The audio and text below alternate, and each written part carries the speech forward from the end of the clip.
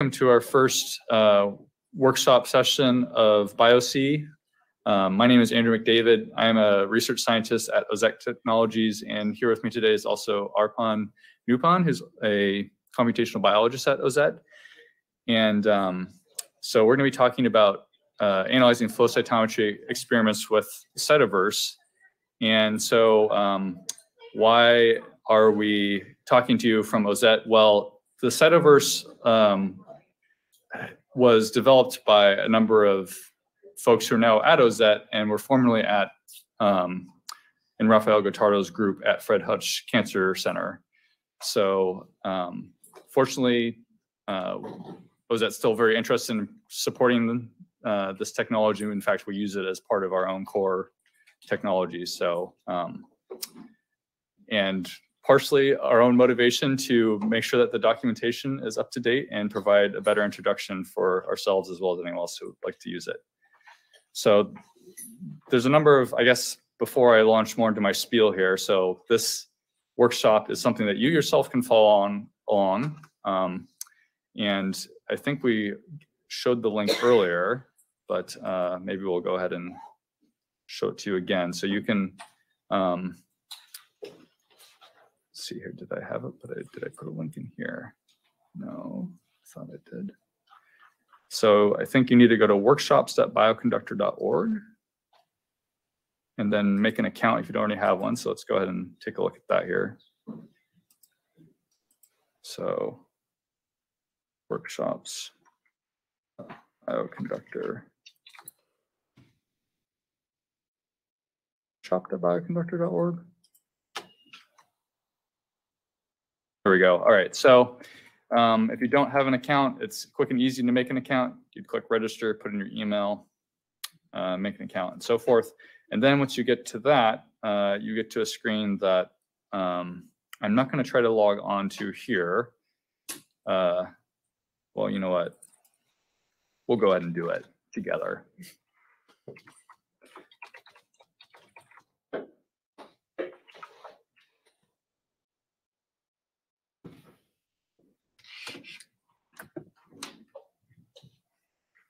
So then you just need to recall your password, something very super secure and inscrutable, I'm sure.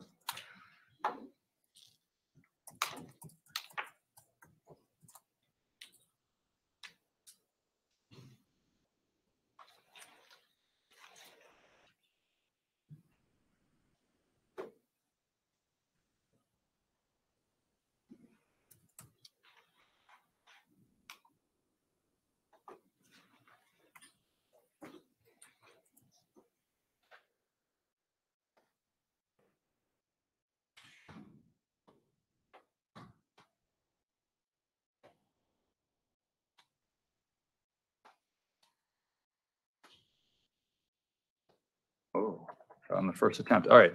So then over on the left side of the workshops menu here, you'd go ahead and find the workshop that you're here to see today, which is reproducible analysis of flow cytometry experiments with the cytoverse. Click launch. I already did that, and mine appears over here in active workshops. And that is what we have in this window that I've got open here. So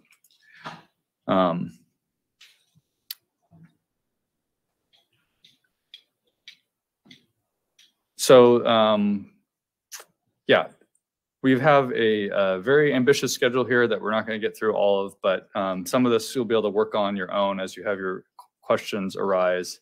But in general, we're going to try to talk about importing flow cytometry data and then some of the core data structures that are used once you manage to get your flow cytometry data into R, and talk about compensation and transformation of data, which has its share of subtleties. I think our goal is to at least have it so that if you don't know about this, and I until recently didn't know much about it myself, you at least know what sorts of questions to ask when you, and if you're running into issues with compensation. And then really the last part that I think we're gonna have hope of getting through today is to talk a bit about gating here. So as you can see, there's a number of other vignettes that we wrote that I think will be too ambitious for us to get through today. So besides this, once you have logged onto the workshop platform here, you'll get to something that looks like this RStudio server session here, and you'll probably be browsed into the vignettes directory. So right now I'm looking at the top level README file. So if you go up a level, you can see all these contents that are up on my screen here. And if you want to see rendered versions of these rather than the our markdowns themselves, you can go to this website that is also linked in the README here. So cdn.ozetteai.com/cytoverse BioC 2023/index. But yeah, please don't feel as if you need to memorize that. The link is available here in the readme.md. So we'll move back and forth between the rendered versions of this as well as the RMD source themselves here. So any questions or issues so far? Sweet. All right, so let's get to it. So flow cytometry data, for better or worse, has been I think, standardized to be interchanged, or at least come off the instrument as an FCS file. And this file contains both the raw data, which you can think of as essentially some matrix that's got, the rows or cells or events, and the columns are fluorescence intensities associated with that event, as well as some metadata that is in some cases somewhat standardized. So maybe there's some hope that we can actually do something with this metadata across files. So the first goal here is going to be able to interact with this FCS files in R. But before you do that, you probably need to install some packages. That's already been done for you if you manage to log onto this RStudio instance on Galaxy. And the way that this was done is that there's a Docker container that has been built that contains the devel version of Bioconductor, as well as the packages that were needed for this workshop. And so, if you wanted to do this on your own machine, you could do it the old school way of using BioC Manager install, and then you could install all these packages that are listed here. If you want to work strictly within the container and you trust the container that we're building through GitHub Actions, which I think isn't going away, it's going to be there as long as GitHub is around. In which case there's some additional instructions that are linked to in the README about how you can use this Docker container on your own outside of Galaxy. So that's another option too. And that's actually how we developed these materials, was using this Docker container outside of Galaxy. So that does work. So at the moment here, we're just gonna really need to concern ourselves with really two packages, flowCore and flowWorkspace, which are the workhorses for interacting with FCS files in Bioconductor. And we're going to work with a couple of data sets that we got off of flowrepository.org that we've subsetted down. So if you're curious to see more about where these data come from, we've got links to their provenance here on flowrepository.org. So within the cytoverse, there's 4 different S4 classes and data structures that are used in order to model FCS files. And those are the cytoframe, which you can think of as kind of a glorified data frame, in that it's going to be rows or cells or events, and columns are measurements, fluorescent measurements. And then there's some metadata on it. There's a cytoset, which is if you have more than one FCS file, and we want some structure that glues these together with some useful metadata, then that's what you get in a cytoset. If we want to attach gates onto these, which if you don't know what a gate is yet, that's fine. We'll show some examples of this shortly. But we've got another object here that models this notion of gates. And then finally, if we want to have gates on not just one sample, but a set of samples, we've got a gating set. So a lot of these methods work kind of interchangeably as you'd hope, but there are some notable departures from that where you need to know kind of the specific method in order to act with one of these specific data structures here, but we'll try to cover those distinctions where they come up. So when we're reading in FCS files, there's two ways we could do it, depending on if we want to initially model the experiment as a whole, so really the interaction between multiple FCS files. So if we just want to look at one FCS file at a time, we might read it as a cyto frame, whereas if we have a whole experiment and associated metadata, we could read it as a cyto set. And I think we have this as a parenthetical comment here, but it's actually probably could be pretty important if you're a working bioinformatician who gets dumped some experiment from a biology collaborator. So the most commonly used tool, if you're a wet lab biologist that doesn't do a lot of programming, is FlowJo. And in fact, we also have the plumbing in order to read these in. So if you want to do that, you should take a look at the cytoml package, where there's a function that reads in FlowJo workspaces. Normally when you're reading in an FCS file or an experiment, it comes as in some directory structure, and unfortunately, there probably are going to have some metadata that was recorded in the file name, and probably in some ad hoc, not entirely consistent manner. So that's going to be an important way that you might interact with an experiment.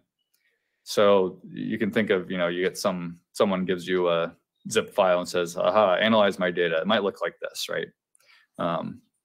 So we'd like to have an example of that realistic scenario for the workshop, but for technical reasons, we couldn't distribute like all these files here, or several hundred megabytes. Instead, we are having to interact through these with the file cache. And I don't really want to spend too much time talking about the file cache unless you really want to geek out about BioC file cache, in which case you can, I guess, take a look at this.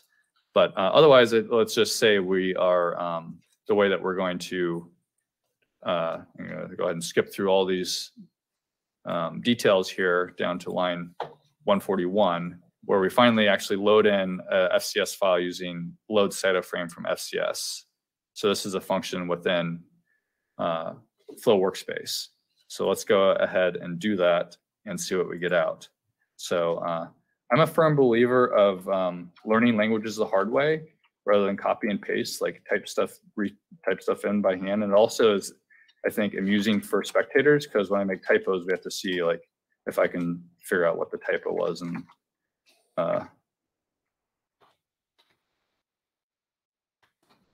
while working live after taking a red eye and sleeping like 3 hours. So this is like,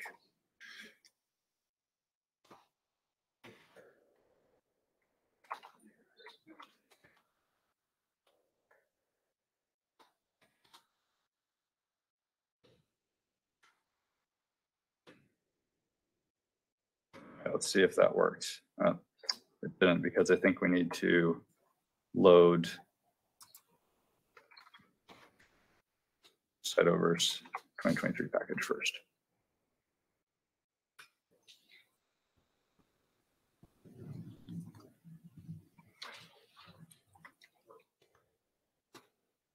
All right, so now you should be prompted to make a cache directory. Go ahead and say yes. It's a fun.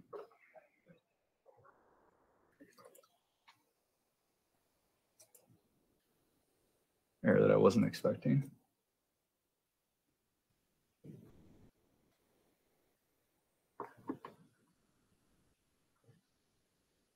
That looks a little bit better to me. All right, so we're downloading the file cache here.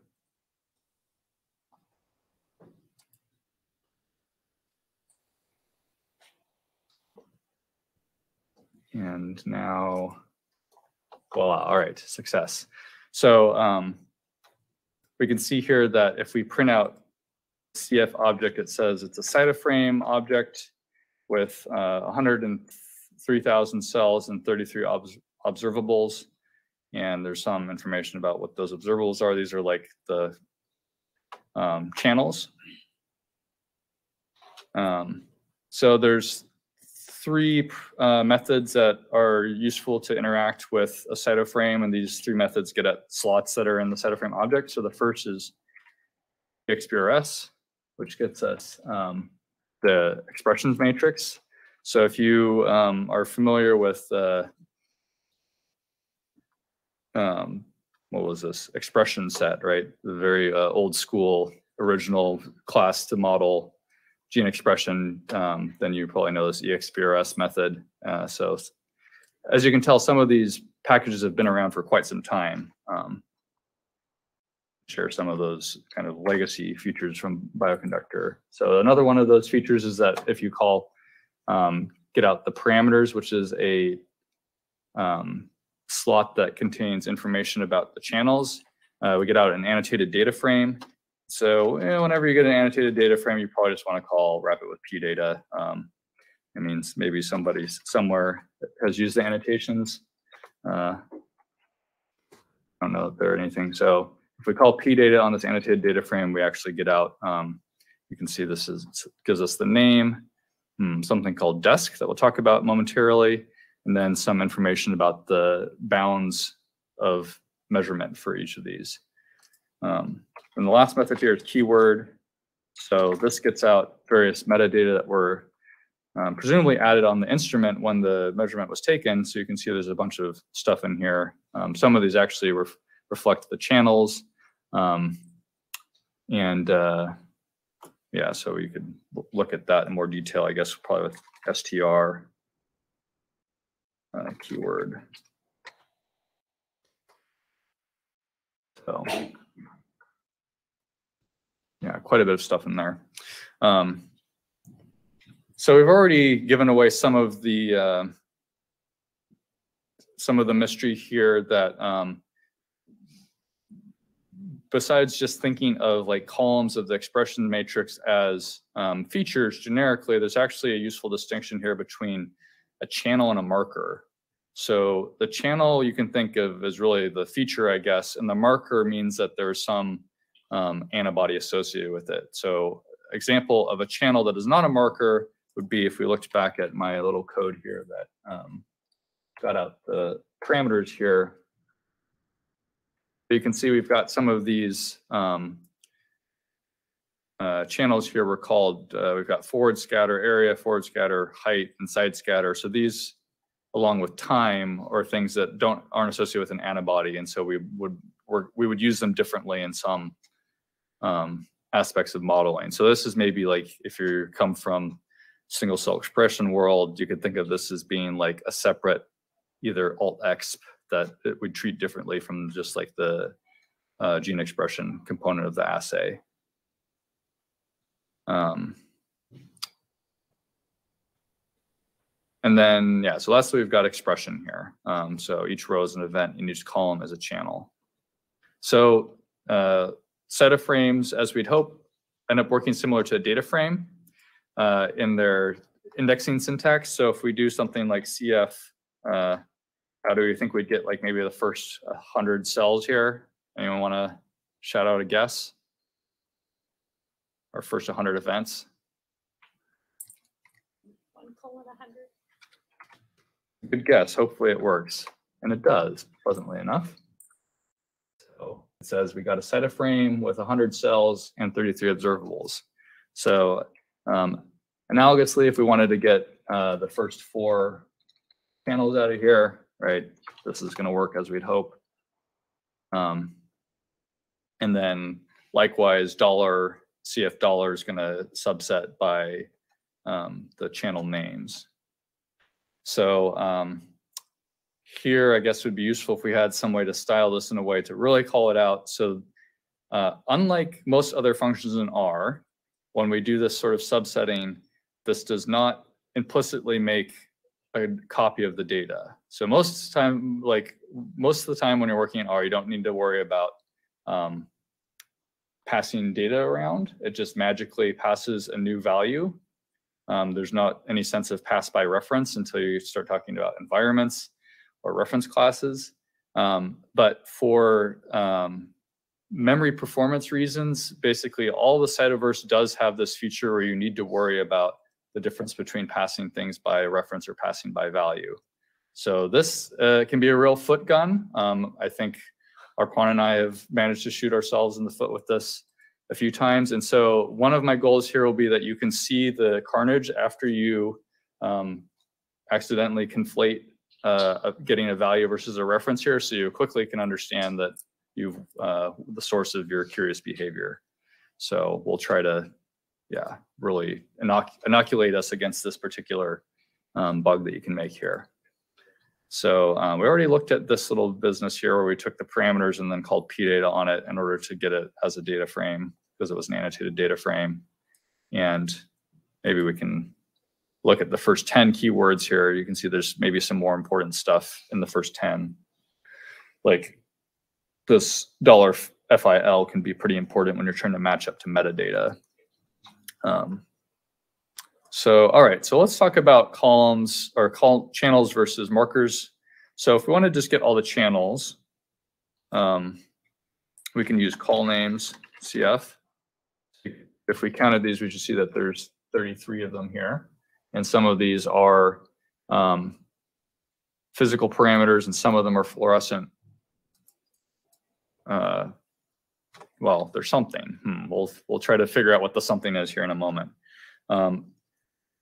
And then if we wanted to actually get the marker names, which were something that was programmed into the instrument, then we can do that with marker names. So now we can see this is a named character vector, and the names of it match up with the call names here, right? So the names are the channels, and then the values of this named character vector tell us something about the antibody. So evidently this first channel was an antibody against TCR V delta 1. The second one was against CD127 and so forth. But why do we have like B and then some number and then we have more B's and then some number here? Any guesses?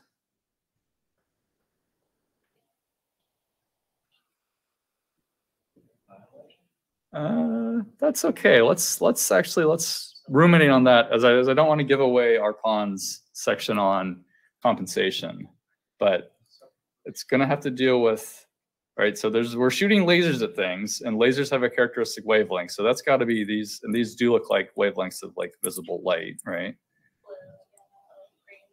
Yeah. And then we've got dyes, and those also have something to do with light. So anyway, let's meditate on that and we'll get back to it here. And then if we wanted to get the channel ranges out, which I don't know, what do we use channel ranges for, Arpan? Just, it's good to know. All right, so if we call range, then this tells us the, I guess this repeats it as a data frame, so it got hidden in my markdown here. Okay, so the min and the max for each of these channels. Expression matrix, we can subset that also by cells or by markers. And then because we're treating this like it's a data frame, then we'd hope that the number of rows in CF should be the number of cells it is, and the number of columns in CF should be the number of markers, and it is. So we've got some, because of this kind of indirection between the names of the columns of this matrix, like which are the channel names, versus maybe the thing that we care about is actually like which channel has CD4 in it. There's some convenience functions here. You could just like, do some regular expression matching in order to pull out the one that's CD4, or you could just like read it out of this here and then paste it in. But if you're lazy, you could use this convenience function here.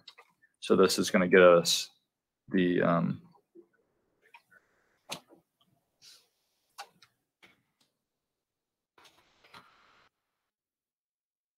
name of the channel that matched CD4. And so this channel was called U785A. So then if we wanted to get expression from this channel, we could call EXPRS on the cyto frame, indexing by this channel by name. And lo and behold, we get a 1 by n matrix out. So it looks like actually we're not going to drop, we don't drop the dimension and coerce this down to a vector. And then, yeah, we also saw already that we could subset by cells here. So, yeah, so this is always, whenever we do this, right, we're always getting an aliased view on the CF. And that means that whatever we do to this alias here, we're actually doing to CF. So if we shoot SCF in the foot, we actually shot CF in the foot. And likewise, if we, if we tickle S2 underscore CF, CF is going to laugh. So that's what it means when we're aliasing these objects. If we don't want to do that, we need to tell flowWorkspace that we want to realize the view. And so this actually makes a copy of the underlying object and breaks the link between these two things. So let's see how that works here. So let's say we wanted to rename our CD4 marker to test. So let's go ahead and do that. So the way that we could rename the marker is there's also an assignment version of marker names where we pass in a named character vector into it. So let's first make that named character vector up here.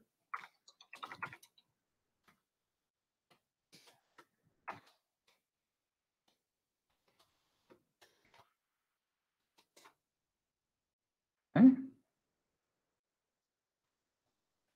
I think I did that. This is extra interesting because I can't actually read the bottom of the screen here, so I don't ever know if I typed it in as I desired.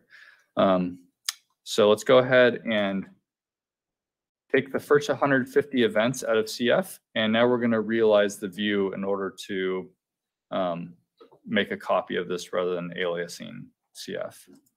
So here's what the marker names look like in the subset. They should look exactly the same as the marker names in CF. Marker names CF.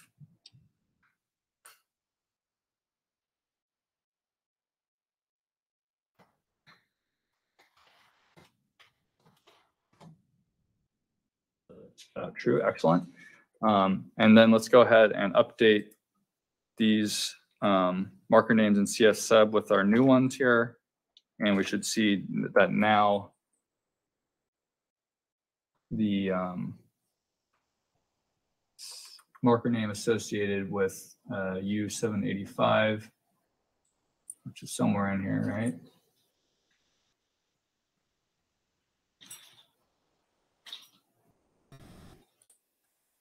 Here it is. All right. So yeah, we renamed it in CF sub, and in fact, I don't know if it'd be easier. You could just lie it flat.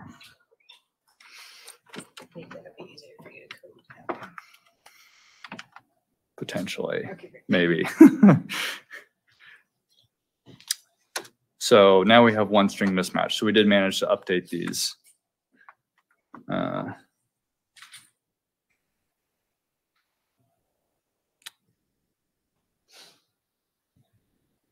So let's see here.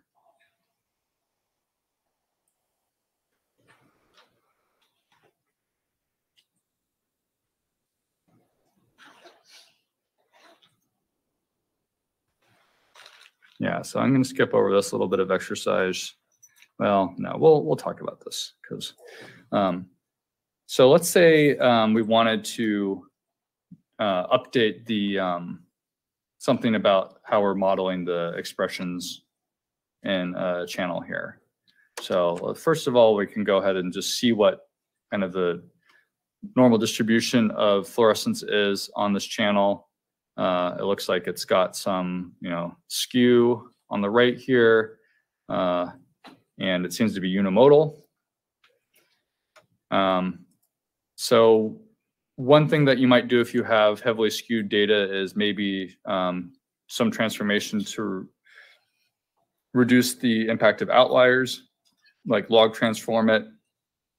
Sorry, online people have lost your screen. Okay. I still see it there. But did we just, yeah, get out of full screen here? Yeah, we mucked it up somehow. Oh, because this is just the,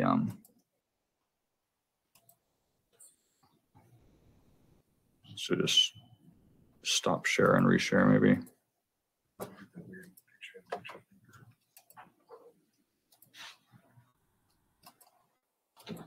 Excellent. Yeah. Yeah.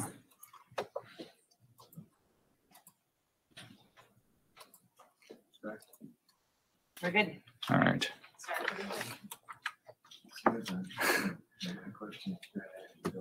Oh, sure. Yeah.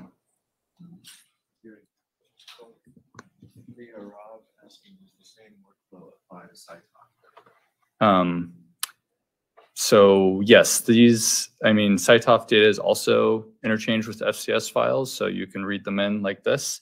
There are definitely differences when we get down to like the next vignette about compensation and transformation, and also the gating can be quite different for cytof. But as far as just interacting with the data structures here, yeah, this is analogous. So let's say we wanted to do something called a hyperbolic arc sign transformation, which is one of the commonly used transformation, and Arpan will talk a little bit more about this. So we could just left assign to the expressions matrix after you know, applying this function to this particular channel here. And if we plot this, see that now the distribution looks quite different than it did before. But actually, we only kind of did half of the homework here. So if you do this type of ad hoc transformation with AXPRS, it doesn't update the data range. So there's other better supported pieces of the API that do transformation that we'll talk about momentarily here. But anyway, just so you know, that's how you can do it, interact with the low-level expression matrix. So let's ponder a couple of these. Maybe we won't actually try to answer them. So if I ask the length of the call names here, I get 33 out. If I ask for the length of the marker names, I only get 29 out. Why do I only get 29 here and 33 up here?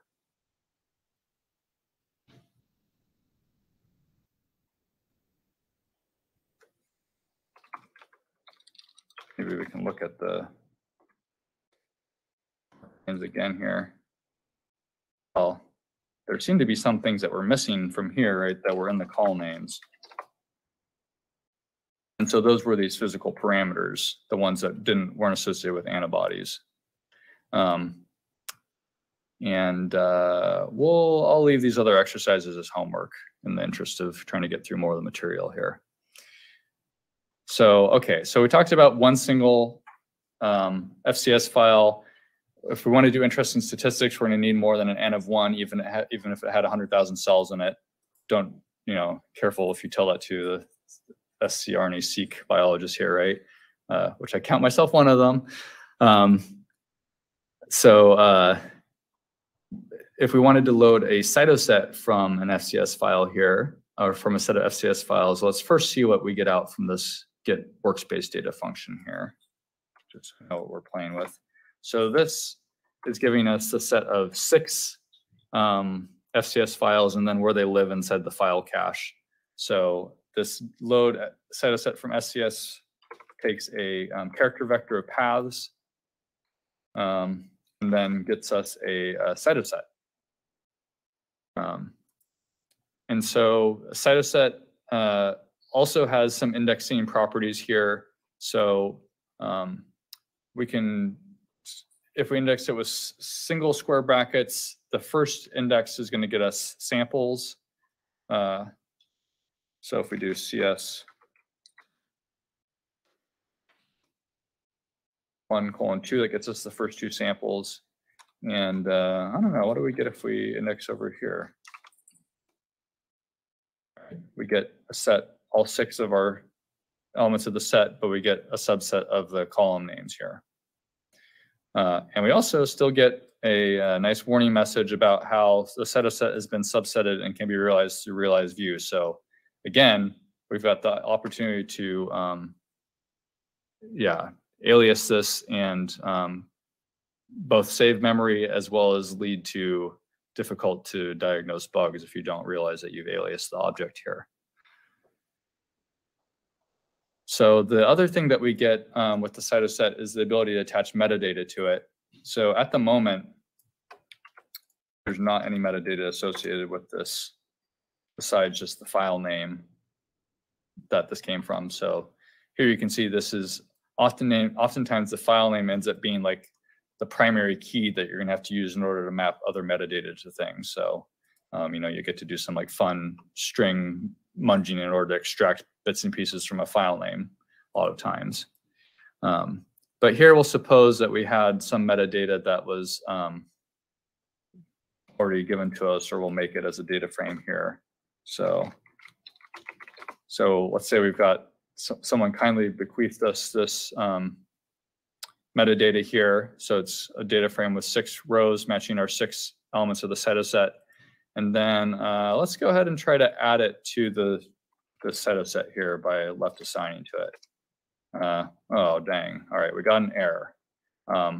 So this error arguably could be a little bit more clear here, but this is saying that we want to have a explicit key between the metadata and the p data here.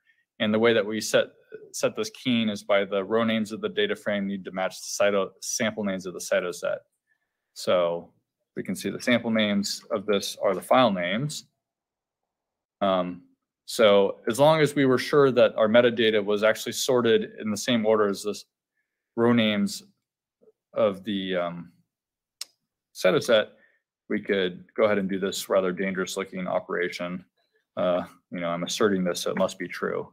So now we've managed to set the p data here. So of course, this is like a nice quality of life improvement because now we can subset the cytoset by using the p data in it. So if we wanted to get out just like elements that were from had a different panel run, so a different set of markers associated with the channels, then we could get that out by subsetting the cytoset as so here. Okay, so now once again, we're going to talk a little bit more about aliasing, just to really hammer this point home here.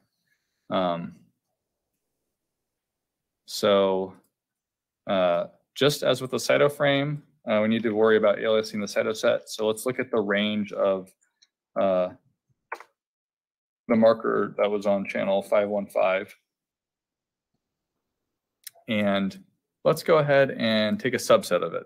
So, we're going to work with the first sample in the cytoset. We'll call it, assign it to an object called CS small. So just go ahead and see what's in there. So, okay, it's a cytoset with 1 sample. Fantastic. And we'll talk a little bit more about what this means here, but we'll transform this. So this is just as we've done before using, or similar to what we've done before by left assigning with the exprs method. But now we're using this more bells and whistle complete function called transform list. So this is going to make a function that we're saying will apply to channel 515, and we're going to apply the hyperbolic sign to it. And let's go ahead and transform CS small. And then let's look at the range of CS small. All right, so it is much diminished here, right? The maximum range is now 13 rather than being in the thousands. So what are we going to find on the range of CS? Did it change? Well, I tickled CS small, so CS is going to laugh because they were alias. So yes, it did change as well. So this now is also reporting the range to be 5 to 13. So if we didn't want this behavior, we would have need to realize this view. And if you want to do a little bit of introspection about what the actual backing store is of a particular object, where we have this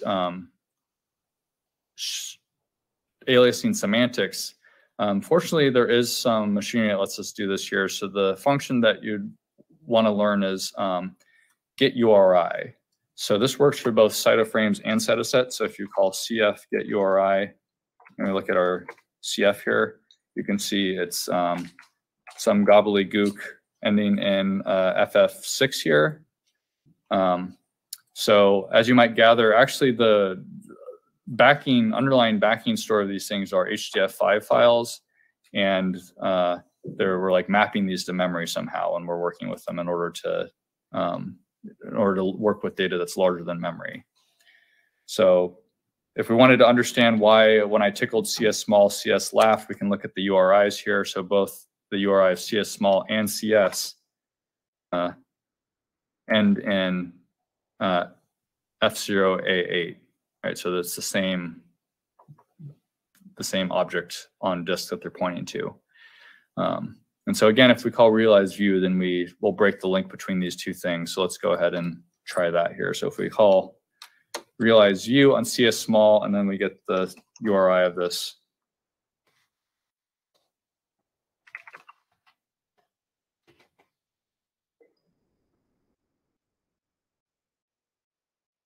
Call CS get URI rather than CF get URI. And we can see that now this ends in 4A70 rather than F0A8. So I think we won't belabor this rest of this exercise here. Cytosets are nice because they let us map metadata onto this list of cytoframes. But in some cases, we want to be able to go back and forth between list-like semantics and set-like semantics. In some cases, you might be able to avoid this back and forth if you wanted to say, like, add a sample to the cytoset. So we've got this CS add cytoframe method here. So let's go ahead and first realize a view of the first element of the cytoset here. So we can add us back to, we can add the third element of the cytoset to CS small by calling CS add cytoframe. And so, as you might gather, when we index CS with those double brackets here, this actually reports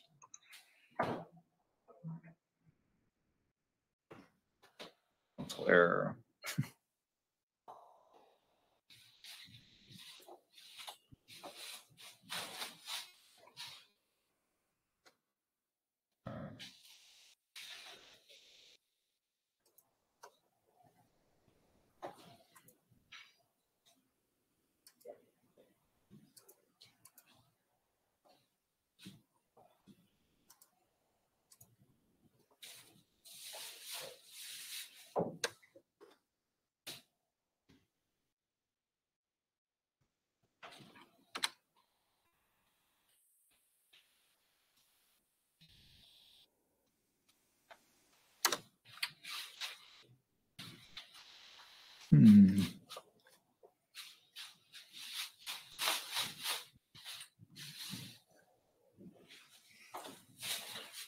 All right, technical difficulties, folks.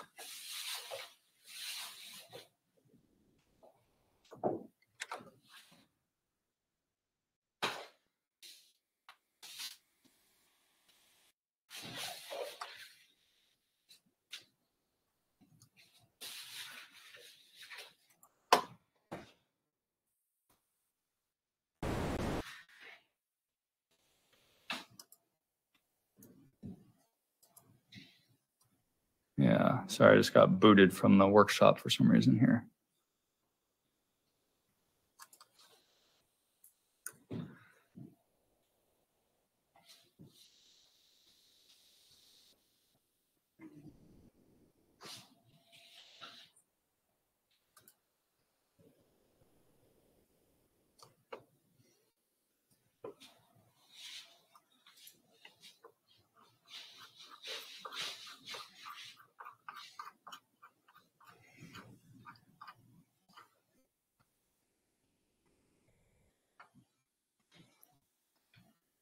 All right.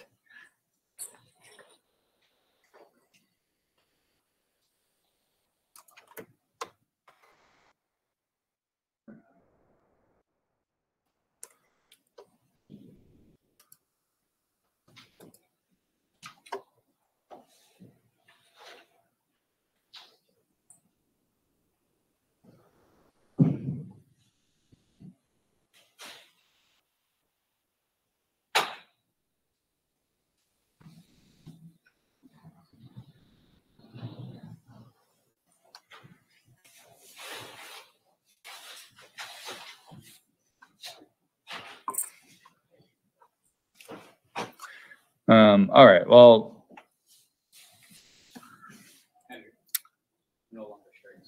I am no longer sharing screen. Is it? Yeah. Okay, so yeah, so if we wanted to add an element to cytoframe, we've got a method that does that directly, or we could coerce it to a list and then coerce that list back to a cytoset. So maybe we can ponder that here. So if we get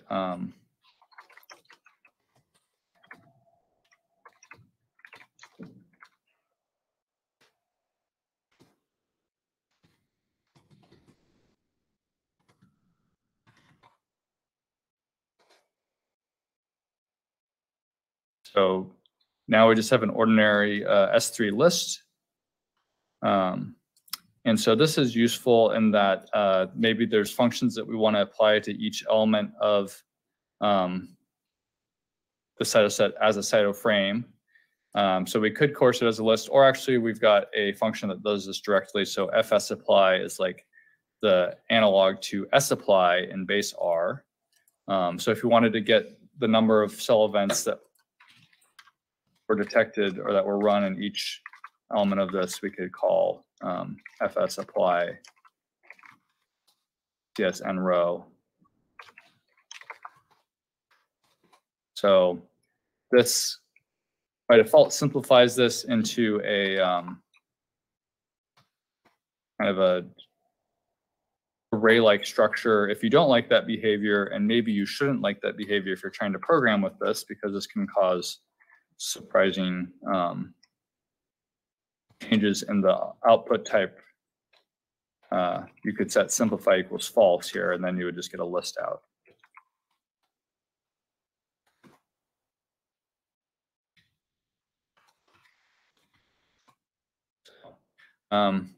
So what, maybe we can freestyle an exercise here. Oh, well, it was already an exercise. So do we think that cytosets have to have the same panel, like the same markers always? Arpan shaking his head no, and I think that's the case also, that you can't, but what if we like wanted to find out through experimentation? How could we figure that out here? Any ideas?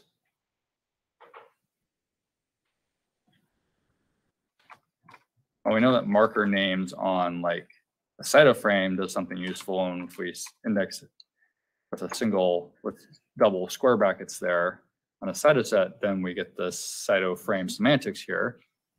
So that does this on one. Well, we could like repeat this like on each one of the 6 elements of CS, and you know, see what we get out, see if they're the same. Is there a quicker way we could do this?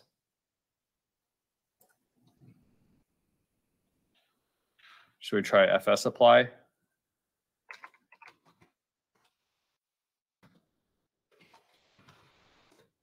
Let's see what we get out here. Oh, okay, that's kind of cool. So it seems like the answer is no, that we don't have to have the same panel, right? In that, so we did match these by channel names, but it looks like we have a different antibody in these T and K sets than these BDC sets, which is comforting because that's actually what we'd expect. So we've got CD20 in some cases and CD4 in other cases.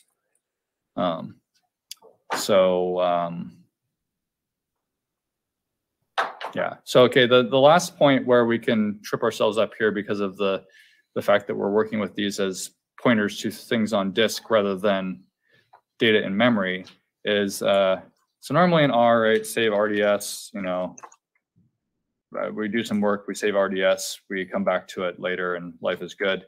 That doesn't work with cytosets or cytoframes because it doesn't actually save RDS, at least how we have it plumbed up, doesn't know how to make a copy to the underlying data when we serialize the R side of it.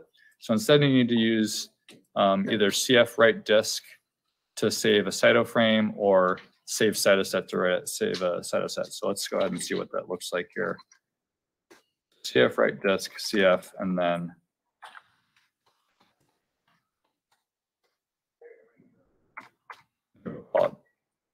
so then hopefully we should see this. There we go. All right, so we save this in the working directory for this RStudio instance. And then if we wanted to do the same here with the cytoset,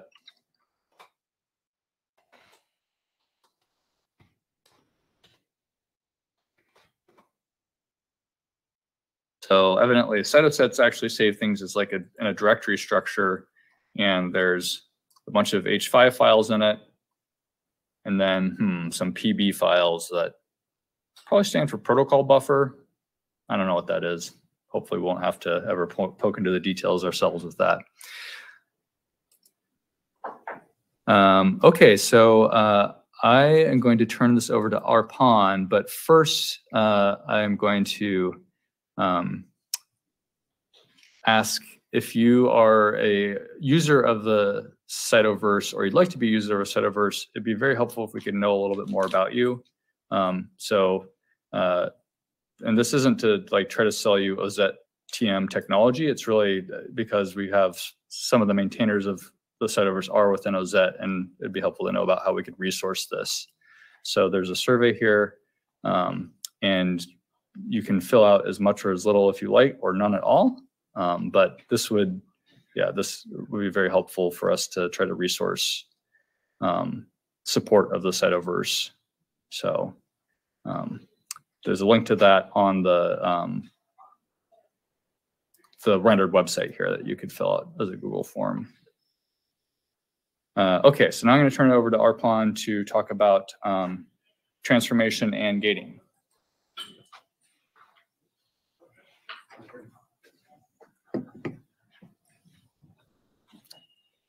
Okay, thanks, Andrew, for taking the time to walk us through how to import the data, how to work with it, manipulate it.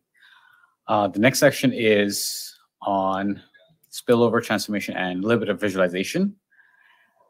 For the time being, I would like to go through the vignettes instead of going to the markdown file itself, if that's okay. So I'm not sure if many of you here have worked with flow cytometry files or experiments before, but there is a very important concept of spillover that arises whenever you're working with optics-based cytometry. So that's conventional cytometry, spectral, but not cytoff. And the idea essentially is very well summarized in this picture here. As Andrew had alluded to earlier, we are exciting fluorophores with a specific laser, and we're hoping to collect, so we're exciting, let's say, this particular dye, which happens to be FITC, at about 488 nanometers. And we are trying to collect some light at the maxima, so emission maxima here.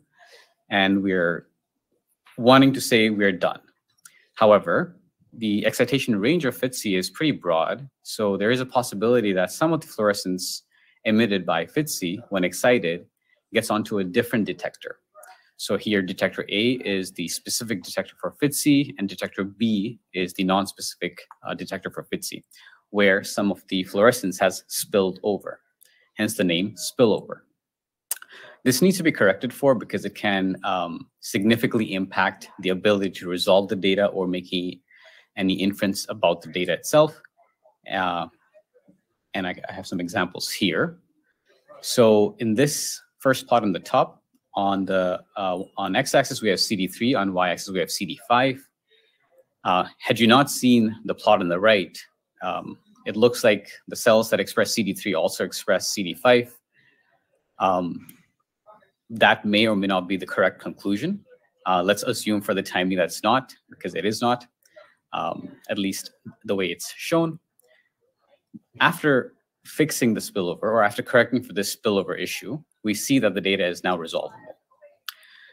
The other issue that could potentially happen is you get wrong conclusions. So unresolvable data in the first example. In the second one, here we're looking at a viability die. People generally like to call them live dead for some reason. I mean, I know why, but so anyways, y-axis is live dead. On the x-axis is side scatter. And it seems like there is this population that has taken up the die. Generally speaking, you would want to exclude these populations. So had I just started to work with this data and then without fixing the spillover issue or compensating as the terminology is, I might have excluded them, potentially excluding important cell types. Upon correcting the spillover issue, we notice that in fact there is no dead cells in this particular file, particular file. And in fact, this is how the file was given to us. The researchers had already gated out dead cells, so it could potentially impact your analysis very negatively. Correcting for spillover is pretty easy. There is some indication of how to do it if you really want to do it manually, but thankfully we don't have to do any of that. We can just use the cytoverse tools.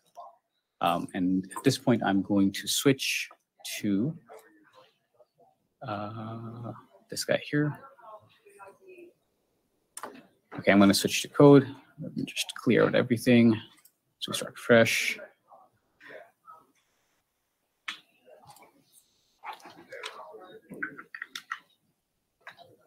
So how do we correct for spillover? At the same time, what does it look like? I'm just going to first complete running some of these things.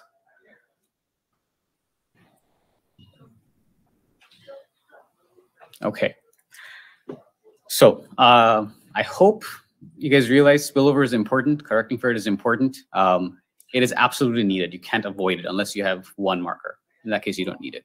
Or maybe two markers that are not correlated. So the first question sort of is, where does spillover live? How do you use it? You can get to the spillover matrix by calling spillover. And your resulting output is going to be a list. So this list will have 3 potential slots with the keywords $spill, $spillover, or spillover, or $spillover. Often, these keywords are attached to the files itself from the cytometer. There is an option generally in most cytometers to attach to the files. There are instances where this may not be true, in which case you won't have any output. So your spillover matrix does not exist. The other scenario that could potentially happen, I think I have an example here. Oh, in the wrong direction. So this guy. Okay, so the first example, what we had seen is there was a spillover matrix. For the time being, forget it's a matrix, but there were some spillover values that were not zeros and ones, non-zeros and ones. And in this particular case, you see it's all zeros and ones. Basically, what has happened is the spillover matrix is a square matrix. In this example, it's an identity matrix, which conveys no information. So it's as good as not having any spillover matrix attached to your files at all. So if that's the case, you could fix the scenario. Hopefully, either yourself or your research collaborators have provided or collected control files from which we can generate spillover matrices. There is a section that I'm not going to go over today, but we have it at the end of this vignette, which you can use to sort of recapitulate how do you generate a spillover matrix if you have a set of control files. If not, do talk to your collaborator and see if the file is already compensated. That could be a possibility as well. Sometimes people will export out compensated files. Otherwise, talk to your collaborator for some other type of resolution.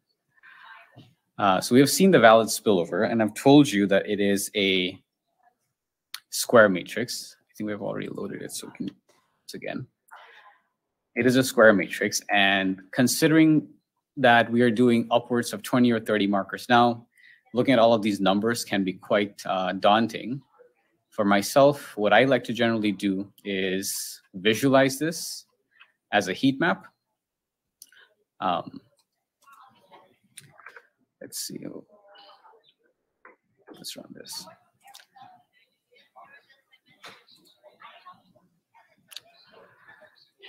In the screen, I don't know if you can see it very well, but what you're now getting to see is the information collected by the spillover matrix.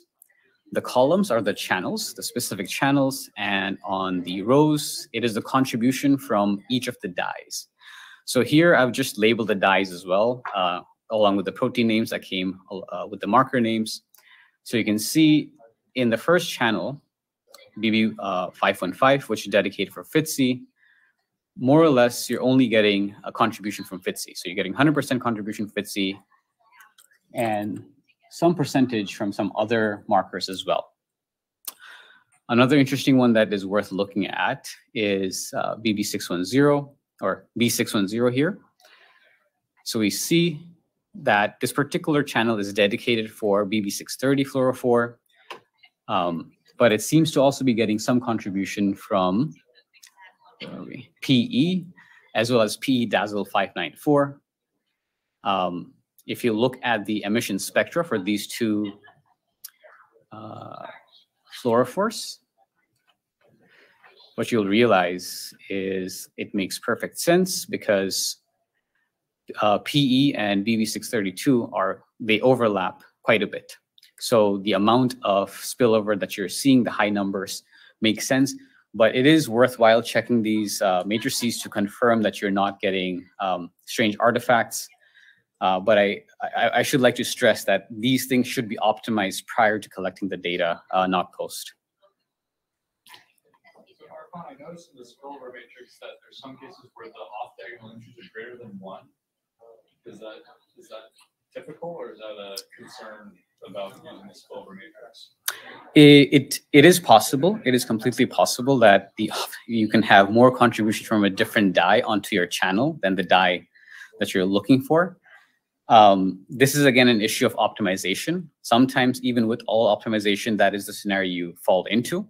However, that being said, if you have proper controls, you've recorded your spillover matrix, when you compensate, things should be resolvable.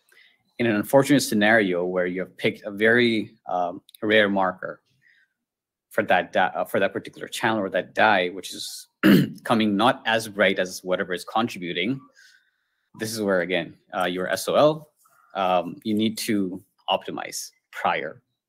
But it is a scenario that can definitely happen. You can go over 100%, 200%, 400%. Some people, not some people, many people also do correct spillover matrices manually. It is possible, it is doable. In cytoverse, it's difficult to do, and I think that's by design, such that you're not messing around with the matrix. However, there are software packages, for instance, FlowJo. It does allow you to edit the matrix. And sometimes you just get a bad spillover matrix, and maybe experience tells you that I need to change some things. So that does happen. I hope I answered the question, Andrew. Yeah. I have a question. Yes. So how would you know the difference between legitimate spillover versus an artifact? Because you said check for artifacts, but how, particularly if you're somewhat inexperienced, how would you know the difference? Yeah. This is where you should be either talking to a collaborator or talking to the core facility people. Generally speaking, if it's an artifact, if let's say you're getting negative values, generally there should be no negative values in the matrix. If you start seeing that, you should question where the spillover matrix came from, because the machine is not going to output negative values. You, however, as a user, definitely can change those values to be negative. Very high values are suspect. At that point, I would suggest you look at the control files and see, okay, I do see there is a very high degree of overlap.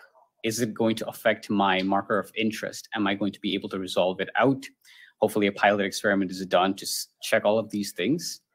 But yeah, the point is make sure that the diagonals are 1. Firstly, they need to be 1.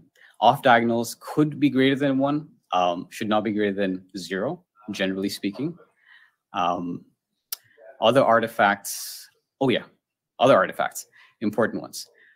If you have some idea as to what the markers are, and in this scenario, I had some information as to P and P dazzle look very similar, you always should expect some degree of overlap. So you shouldn't see PE and PE dazzle be completely unique and distinct. So there will always be some degree of overlap that we just cannot remove, which is what we need to see. The very last thing is look at the matrix, but also, as I scroll up, maybe here, look at the data as well. Once you correct for spillover, you should not see events on the diagonal like this, generally speaking. Things should be resolved out, or you should not see things that are curved in or curved out. If that's the case, this is when people start editing spillover matrices because things don't look as expected. So very hand-wavy answer. A lot of it comes from just running the machine, or acquiring the data and seeing the data quite a bit. So you get to sort of know what kind of coefficient patterns you're expecting. And if for common markers, they're not holding true, in that case, you should wonder, are my controls correct or not? I hope I answered some of the question. Yeah, that was super helpful. Thank Okay. You. Let's see. All right, so we know what the spillover matrix looks like now, what it should normally look like, what it looks like when it's absent or uninformative. How do you correct for spillover? The first thing I would like to start by saying is, please only correct for spillover on your untransformed raw data. Do not transform your data and then correct. For spillover, always start with untransformed, correct spillover, and then you can do transformations to visualize your data. So it's pretty simple to do correction. So here, similar to Andrew, what I'm going to do is simply run. So we have a method called compensate, which takes in a cyto frame or a cyto set, or it'll be revealed soon enough. We'll also have a gating set. So we can give it a cyto frame for the time being, and the spillover.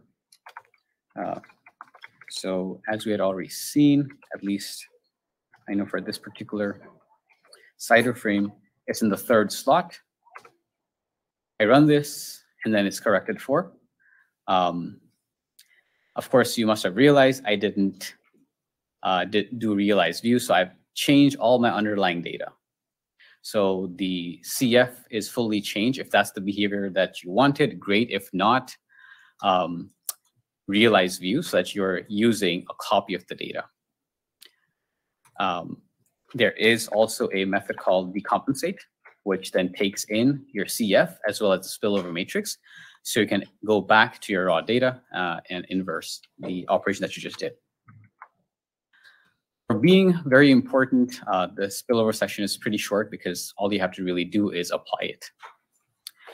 Now, once you have corrected for spillover, what do you do with the data? Flow cytometry data is heavily driven by visualization, or using visualization for your analysis. And we get on to that section next. So as Andrew had shown earlier, the data has a very high dynamic range, distinguishing your true positive things, events, cells versus maybe not true positive or mildly expressing cells in the raw scale is pretty difficult. I would say near impossible, as is visually. So what cytometrists very often do is transform the data. And cytoverse offers a variety of boilerplate functions to accomplish this. So we have an example of bi-exponential transformation here. And the population of interest that I'm looking at or looking for is monocytes that express CD14 as well as HLA-DR. Here, maybe these are the monocytes, maybe these are not, but upon transformation, I can clearly visualize this population right here is what I would call monocytes. You can also do log transformations. The unfortunate result of doing log transformations is that any values at or below 0 is going to be squished to the axis. And while fluorescence measurements are not technically, should not be below 0, upon compensations, you will introduce negative values to your data. So essentially, you lose information on all values that were close to 0 or below 0. We can do inverse hyperbolic sine transformation. And this is a good example of what a poorly chosen transformation looks like. So we're making a lot of splits on the data here. So it looks like we have a very high expressing CD14 positive HLA-DR positive cell, a mildly CD14 positive HLA-DR positive cells, and maybe this is the truly negative ones. But experience tells me that this is just a poorly chosen transformation. Yeah, you can probably have a workshop or a course just on picking the right transformation. I would rather suggest talk to the collaborator, so go with experience, or just take a look at a few articles that describe the best practices for flow cytometry data analysis. The very last one that I would like to highlight is a logical transformation. Some of these work fine immediately right out of the box. Some of them will need optimizations. In this case, all of them worked, at least these two, bi-exponential and logical, worked immediately. Yes. Maybe I'm completely completely stupid in asking this. Often we have seen after the transformation or the normalized, whatever you want to call it, there is a change in the data, and that is sometimes viewed differently by the biologists and things. So in this particular, the gating is completely black box to me. I don't understand it. Yeah. Does that make any difference? So yes, we are changing the underlying data. However, what I've done is sort of put the axis on the scale that most biologists are used to seeing it at. So the scale more or less still conveys some meaningful information as to, oh, CD14 are high expressing. They have the values in expression units is very high. And this is me explicitly making that change as I'm plotting these data. So I'm asking, let's see. In these plots, I'm essentially asking the data to be casted back in the raw scale, even though it's transformed. So at least the axes are in the raw scale. If you leave the data transformed, as I will show you, it will make a big difference to a biologist who's very used to seeing things visually and having what we used to call decades. First decade, second decade, fifth decade is very high and whatnot. But I think it's just, if you convey that information and recast it back, it should be fine. Did I answer your question? Yeah, I mean, partly, but I mean, I don't work fully on that. Mm-hmm. Partly, I mean, most of the data comes after everything has been done. Yeah. So many times there is when you go back, when you do something with the data, then going back to the original gating policies. Right. Then they go back and change some of the parameters and then redo the data and things like that. Right. So most often, the parameters that probably need changing is either shifting of the gates, so moving gates to account for person-to-person variability, or potentially changing transformations, because I'm used to seeing my cells in a certain light, and the transformation you picked might not reflect that. So I might change it a little bit to best suit my needs. But that sort of is an artifact of the manual analysis that is very prevalent in flow cytometry data analysis. Yeah. So these are the transformations that exist in cytoverse. How do we generate them and how do you apply them? It's pretty straightforward. So within the cytoverse, within the flowWorkspace library, we have,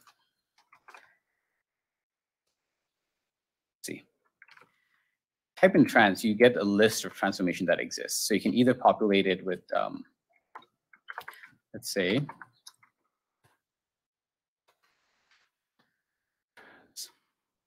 we have transformation that is generally applied from FlowJo, which is by exponential, logical transformations, so on and so forth. You would start by creating a variable that defines your transformation. And Andrew had shown a part of this code before, and let's look at what it's doing. First, I'm not gonna, this portion I'm just gonna copy and paste. I am lazy. Okay, so here, what are we doing?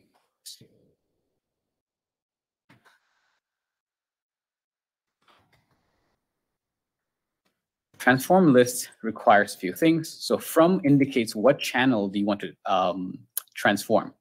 Right now, for from, I can indicate, I think it was U785-A, that was CD4 in one of the files Andrea had looked at, or alternatively, I can simply say transform all the channels that are present in the marker names of this particular cytoframe. So we're only changing fluorescent parameters, not the scatter parameters or time. And then the next is the function that we would like to apply. So here it's tfun, it's arcsign, whatever you called it. And what it outputs is a list. So now there is a list that indicates, okay, these are the channels that I'm going to transform and a transformation for that particular channel. So we create that. Oh, God. Going back and forth between Mac and a PC is not easy. All right. So the very last thing is to transform your data. So we used transform list to create the list of transformations, indicating which channels we want to transform. And then finally, we will say transform the data. If I just give it CF, the cytoframe, or a cytoset, or a gating set, as Andrew had alluded to earlier, I am going to tickle this and change everything. So realize view probably might be a better idea. Make a copy on the fly, and then transform it with the transformation that I want to do. So this is not going to affect the CF, the original CF that I created. Let's see, what are we doing here? Okay. I think I'm gonna run this full line. Here I'm just showing the artifact of what happens once you transform, which we've already seen as a visual. So what we could actually also do is, it might be of interest to define your own transformation. Maybe what we have in cytoverse is not of interest to you, or you know something different about the data, which probably works better. So here I'm just taking a square root of the absolute value of the expressions. So that's the transformation function that I would like to apply. Again, create it as a function, create a transform list here. Maybe this is not the best route to apply to all channels, but for example, we'll just take this as is, and then we finally apply it as I've done before. I'm going to run the entire block.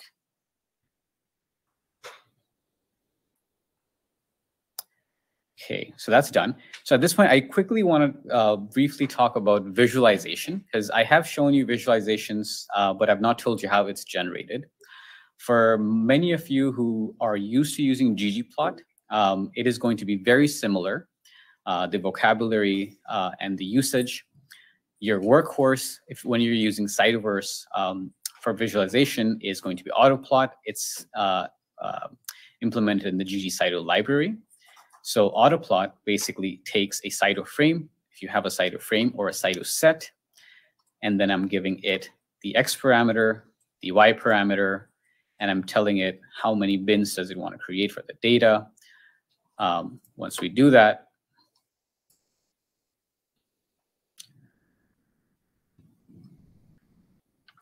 we get to an error. Let's see. Oh, I know why. Some of these things I have not created.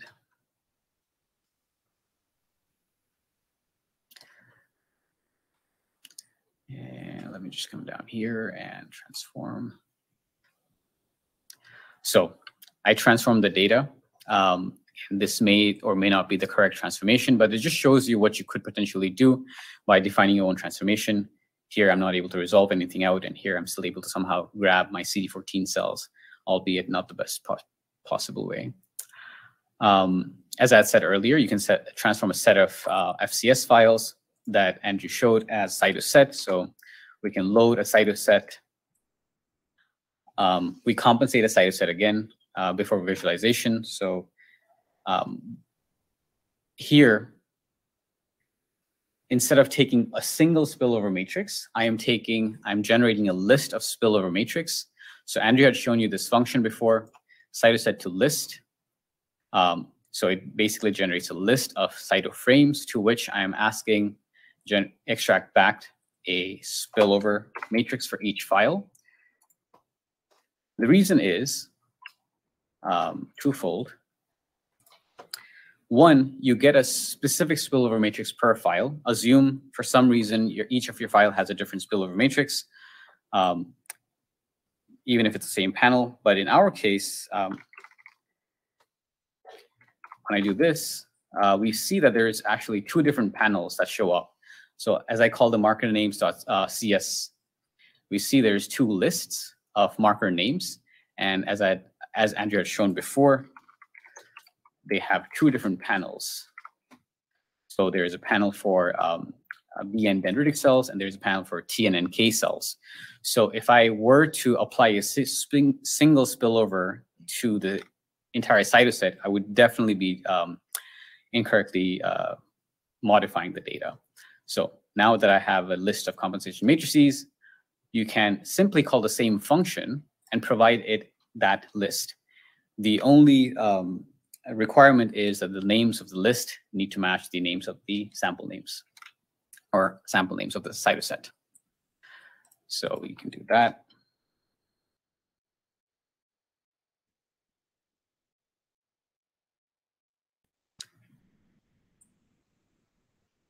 And yeah, you'll have to take my word for it because I would like to go to the gating section. Yeah, there is a question that I think is worth bringing up. Can you tell our data is compensated or not? Very often it is possible, but the level of confidence is not very high. So talk to your collaborator. Visualization is a way to sort of discuss this or get to this, but please talk to your collaborators or the flowCore person, whoever gave you the data, to confirm if it's compensated or not. In terms of transformations, if the data range looks significantly different, as we see here. Oh, I have not applied. So let's assume that I've transformed this particular cyto frame. If the range changes from what the machine is giving out to a smaller value, then you can be pretty confident that the data had been transformed. You just don't know what transformation was applied because that information is not preserved in the cytoset. That, I think, is a good segue to move on to the section on gating. So the whole purpose of doing an experiment with flow cytometry experiment is so that you can actually gate on some cells of interest, and then make some inference about them. Maybe they're your favorite cell type. You really just want to know what they express.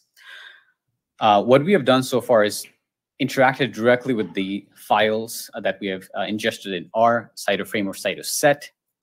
What we would like to do is now make some hierarchical decisions, filtering these files and events. So the events are the cells that went through the lasers, and be able to visualize our gating hierarchy. If it's a T cell, why is it a T cell? Why am I calling it a T cell? How did I get to this point?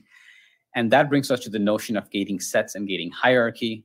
Gating hierarchy allows us to attach these gates as well as visualize these gates so that you can talk to the collaborator about it versus just having scripts of I did filtering on X, I did filtering on Y, and they might say, I'm not used to seeing all of this.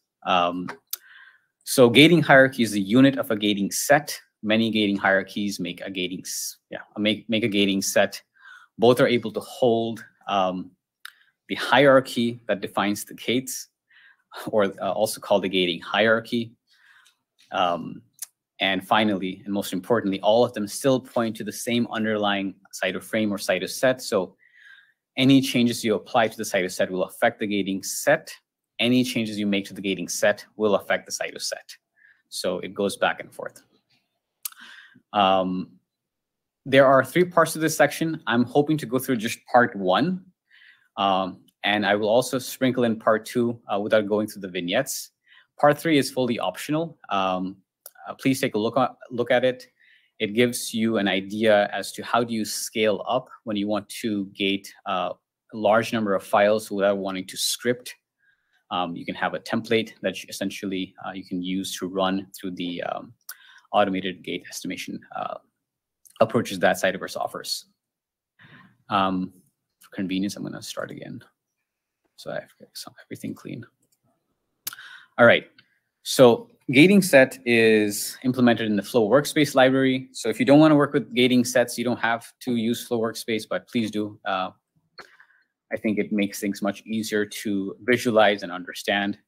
I'm also going to load in the ggcyto library, which I very briefly showed you, but gating is heavily dependent upon visualization and just loading the cache data in case we haven't done it previously already.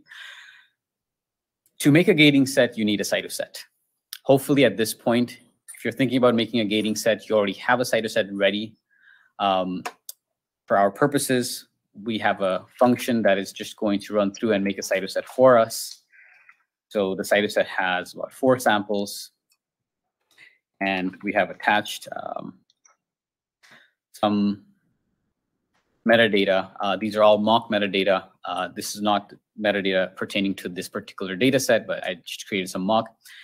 The reason having some metadata is useful is because you can do interesting visualizations, you can do interesting gating if you have it. If you don't have it, it doesn't stop you from making a gating set. But what would you do to make a gating set once you have a cytoset is say all gating set. And that creates a gating set. It's as simple as that. What can you do with a gating set is what we'll do next. I first want to introduce you this concept of plotting the gating hierarchy. Even though it's the next section, I don't want to miss out on that. Right now, we have nothing attached to this particular gating set. Its hierarchy is it's at root. I am going to attach gates to this, but before I do that, for the sake of time, I'm going to ask everyone to go to line 125, but do run all the codes up to that point. It allows you to compute, extract the spillover matrix, apply it to the gating set, again, using the same compensate method.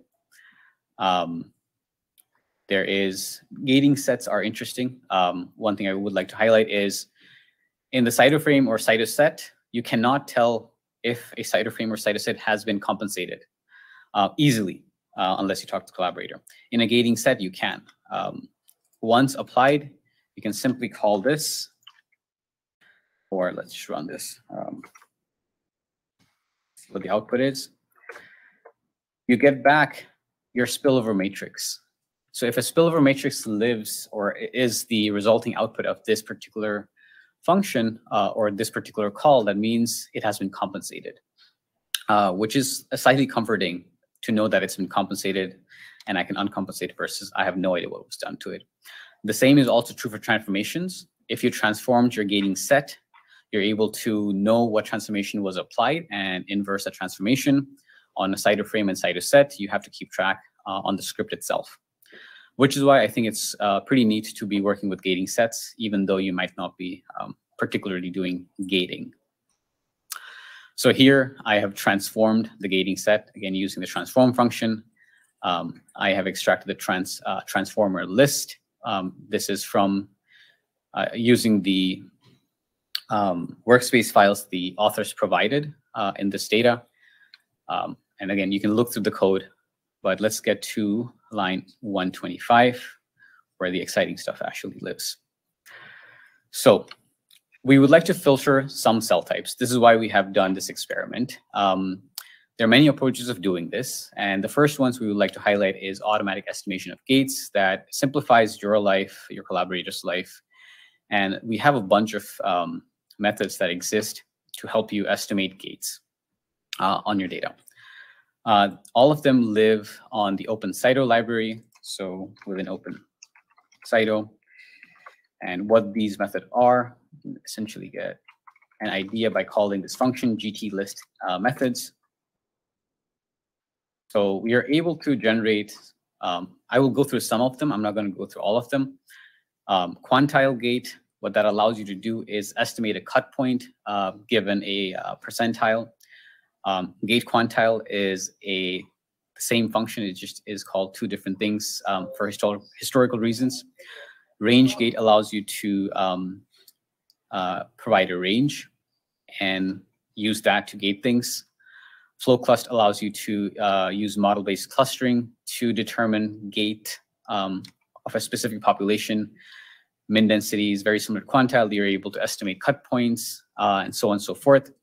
Look at the help files for many of these functions to understand what the parameters are and how you could change them.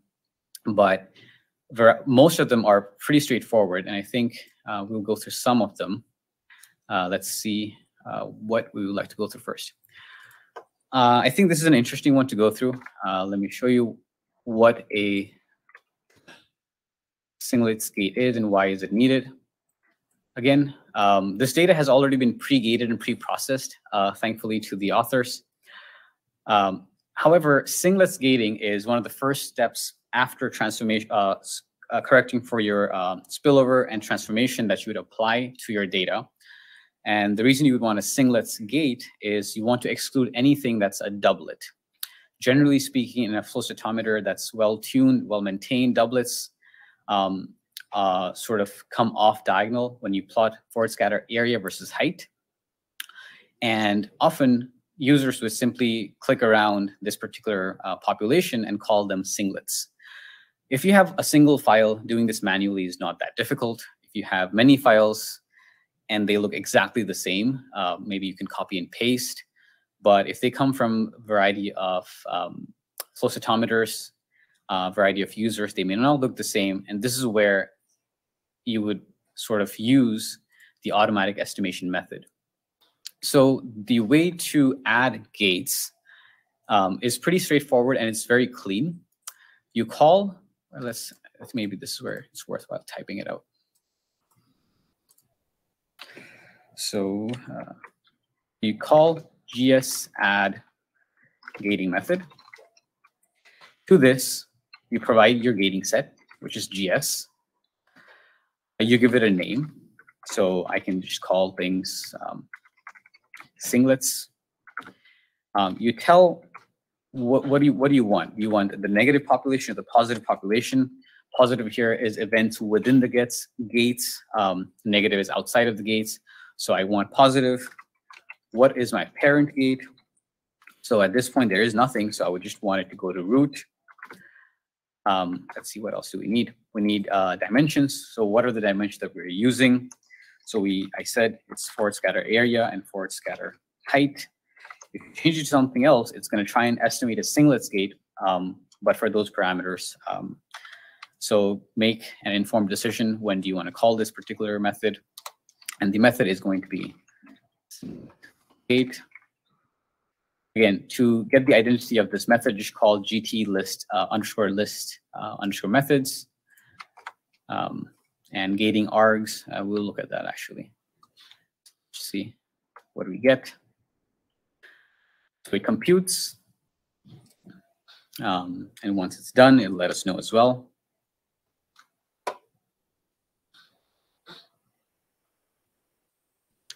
For some reason, it's taking its sweet time.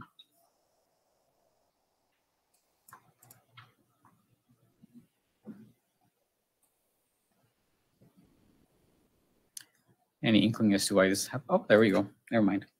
So it's done. But what is done? The best way to understand what's done is to look at the hierarchy. So now we see that there is a node attached to root that we have called singlets. What does singlets look like? So this is what it looked like originally, but what is the estimated gate? So we visualize that as well. So I've already created the plot called singlet viz previously. And for time purposes, I think because I won't be able to go through the ggcyto section, I'm going to quickly talk about what I did here. Again, using the boilerplate autoplot function from ggcyto. Here, I am extracting the cyto sets associated with the gating set using the function gs_pop get data. So all I'm saying is grab data from my gating set at the node root. So at root node, it's going to grab all the cyto sets. I said do this for singlets. What it's going to do now is something pretty neat. Is it's going to do a filtration. So it'll filter down the data and only give you cyto sets from this point onwards. So that's why you would want a gate. So that visualization is there. To add the gate, we use terminology or vocabularies very similar to ggplot. So we have a geom gate, so geom_gate, to which I'm giving it specific gates. gs_pop_get_gate, very similar to the previous function, provided a gating set and tell it which node do you want to grab the gates from. Once that is done, I faceted it as well, again, in a very similar vein to ggplot. And why are we not visualizing this? Here we go. So now we see the singlets gate. Very straightforward, very easy to do. And you can scale this up to hundreds and thousands of files. And the neat thing here is it's estimating the sample by sample. So even if it's in different machines, it'll try and do the best estimation possible. To understand what additional parameters you might use, take a look at the help file. So these are the additional arguments that you might provide to the gs_add gating method. And we have gating, so gating_args. You can provide it as a list of parameters as the function requires it. I'm just going to clear that out. Okay. Another interesting gate worth looking at. I'm going to skip the cut point estimation. Let's actually get to. I am going to run it, however, though, because everything else depends on it. Do run through this line by line, just because I've attempted to make it easy to consume for biologists as well as others. So we have attached this live gate, and it's made a cut point about here. There's two different methods I've applied, but either which way, we see that there's a cut point made in a variety of samples. Live gate is live cells are things that don't accept this particular dye, so negative for this population. So on the left side, to this, what I would like to do is attach a rectangular gate. And why do I want to attach a rectangular gate? Let's run it and see. This data set, this particular panel is looking at T cells. And it seems like what I would like to grab is a population of T cells called mate cells that express CD161 on the y-axis and V-alpha7-2 on the x-axis. So I would like to sort of estimate a point around here, but I don't want to manually compute what these points are. So I would like to use the gating method approach, where I'm going to, let's run this line by line as well. GS gating method. So we're going to add it to our gating set. We would like to call it mate cells. And this is where things are slightly interesting. Very similar to how you would describe it. Positive for CD161, positive for V alpha 7-2, you would say your population is going to be double positive. So now it's looking at two different axes. What is the parent? At this point, I would like the parent to be alive because I've already computed that. I've already attached that. What are the dimensions? Even though here I'm giving it the specific channel names, you don't have to. I can simply say, for my channel names, I would like CD161 and V alpha 7_2. And the gating method that I would like to use is, let's see, quantile.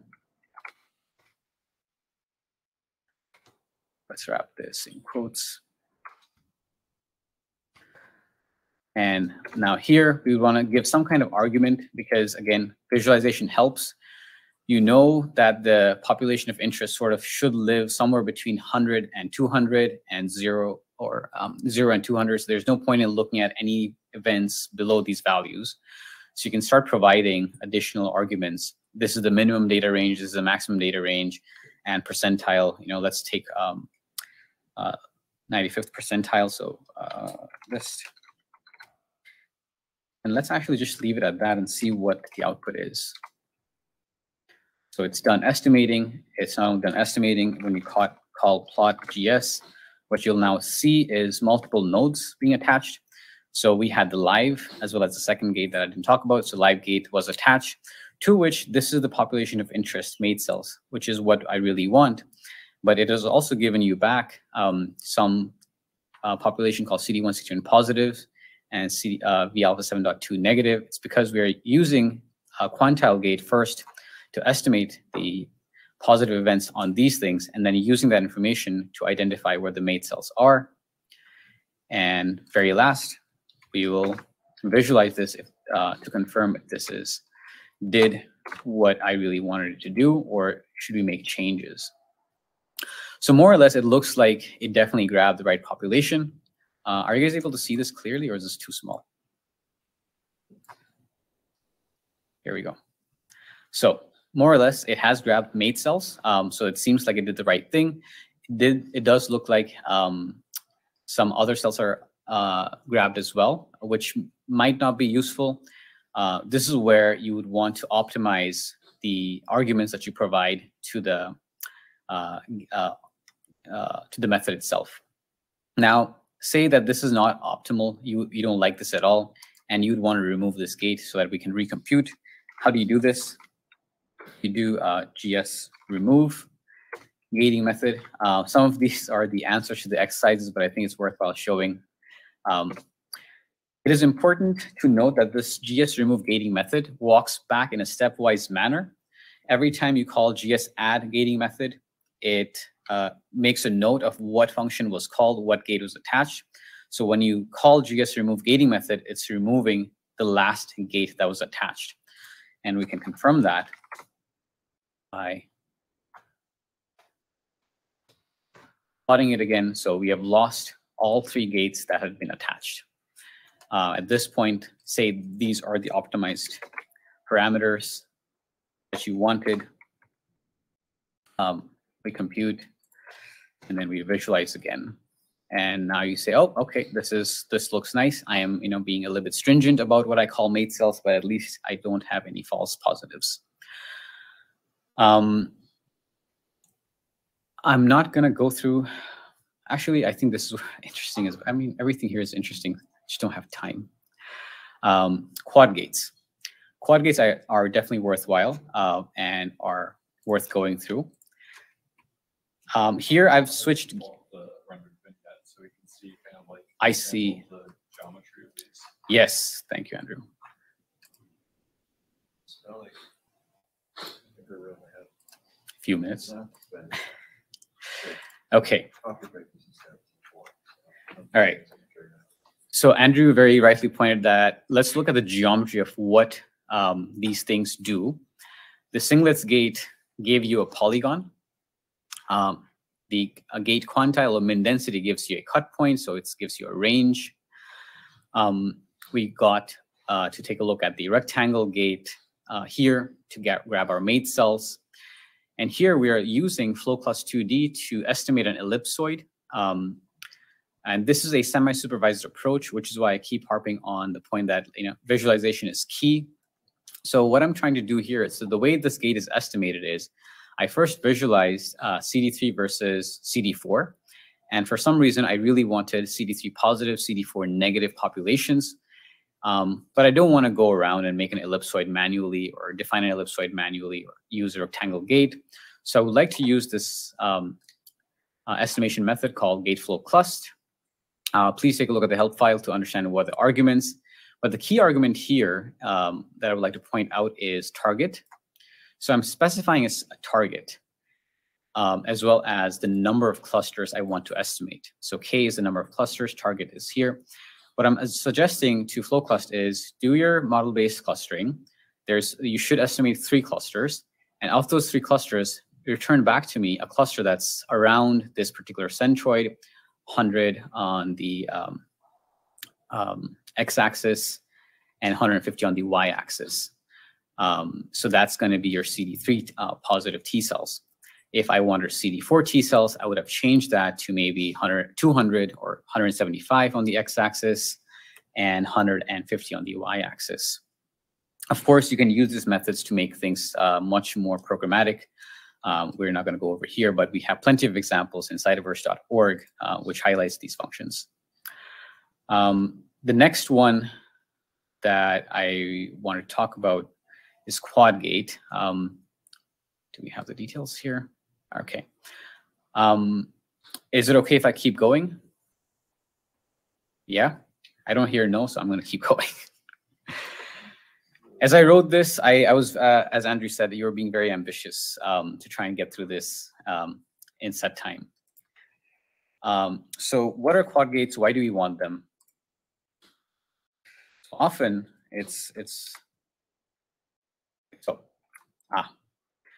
I have created, so this is an interesting thing that has just happened. So I have created a plot using ggcyto. This is the first time you have seen this function, ggcyto, which lives in the library ggcyto. I like ggcyto function better than autoplot because it's a little bit more malleable.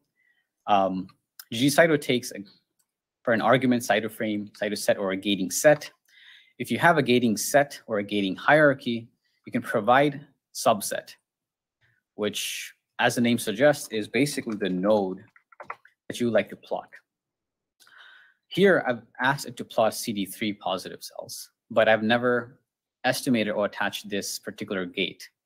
But it's okay because it's not computing any of that yet. And in a very similar fashion to ggplot, I provide X and Y aesthetics. So CD45RA, CCR7, geom_hex is to plot it as hexagonal bins, and I'm faceting it. So when I call it's telling me, well, you want to plot CD3 positive, but that doesn't exist, so I don't know where to extract the data from. So first thing let's do is let's actually run this line of code to estimate and add our CD3 positive gate. I'm not going to go through the visualization because we already saw that. It's done. You have to believe me that it's done, but if you don't, you can do plot.gs, and we see that CD3 is populated now. Unlike autoplot method, you must have noticed I did not extract a cyto frame or a cyto set. I simply provided the node from which I want the data to be plotted. This is why I like this particular function better, is it gives me fine-grained control over what I plot. And now I can plot subsets, which might be better plotting it. Document here.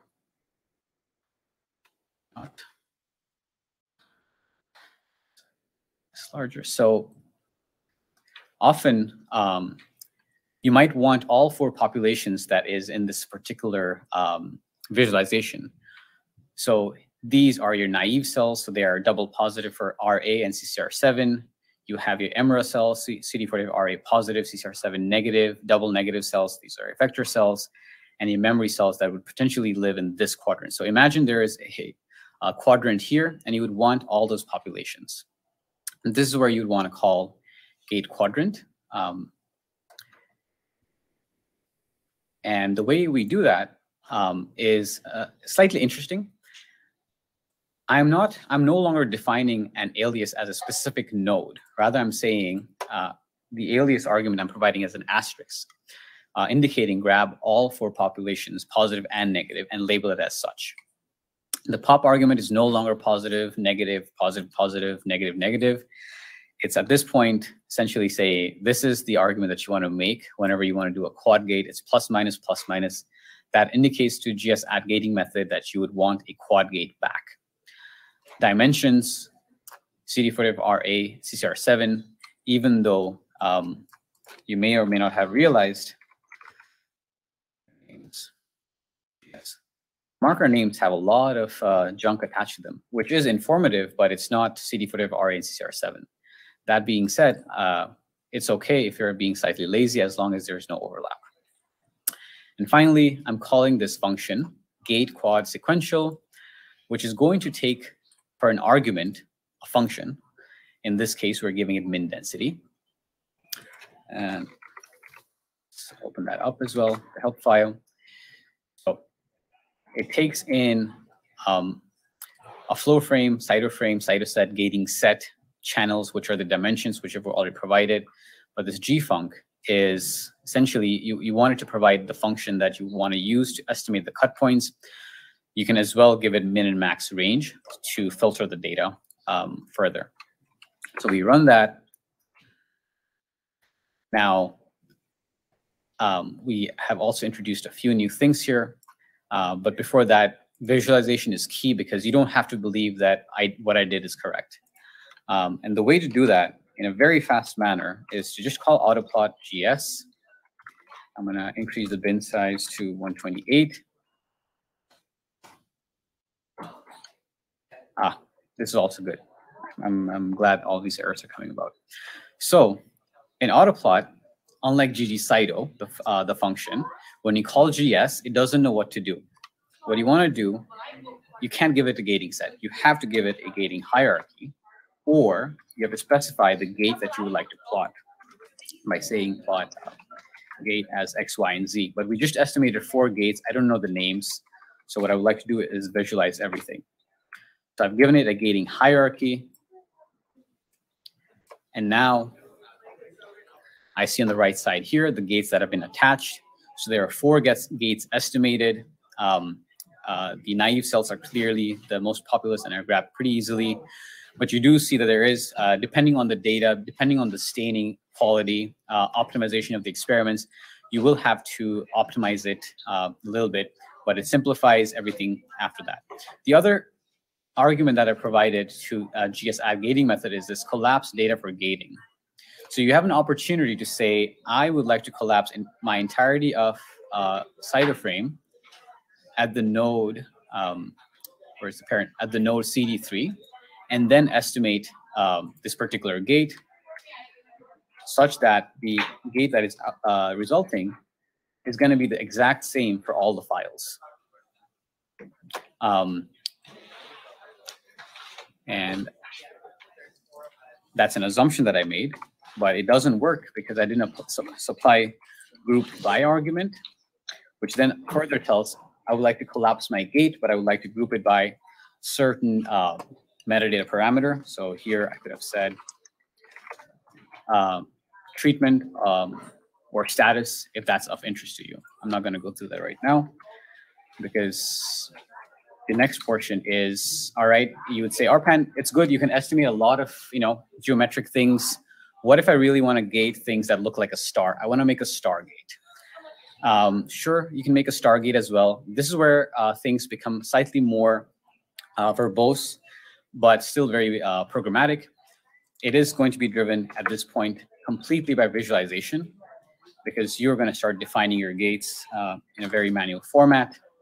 So imagine you wanted a CD3 gate. I would like to draw a rectangle. Instead of going through code, I'm going to actually go back to the vignette because we have that done. So I wanted to create a rectangular gate, which I could have done with the GS add gating method, but imagine it doesn't work because your data is very unique. You have very rare cells, and you know exactly where to plot your data.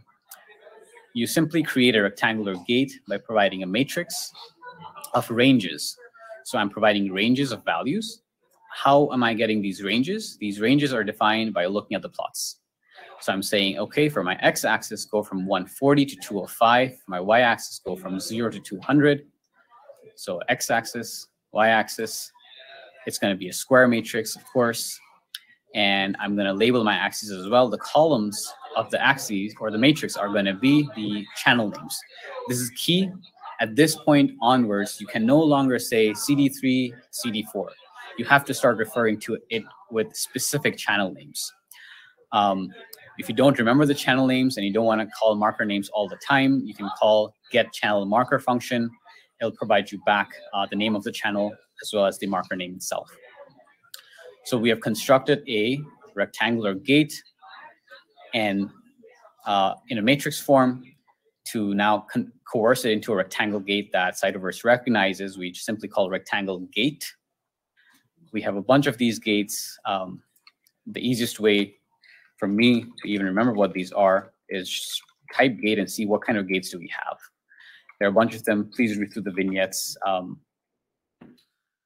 We provide a 10-second summary of what's on the rest of the vignettes so people know where to look. Yes. All right. Quick summary if you have questions. The rest of the vignettes go over how do you create, add, remove, change your manually created gates, as well as it goes over concept of recomputing. Just because you added a gate does not mean it recomputes the data. Examples are here for this particular workshop. However, we have also provided example, I think it's probably in the top here. If you go to cytoverse.org, we have a link somewhere.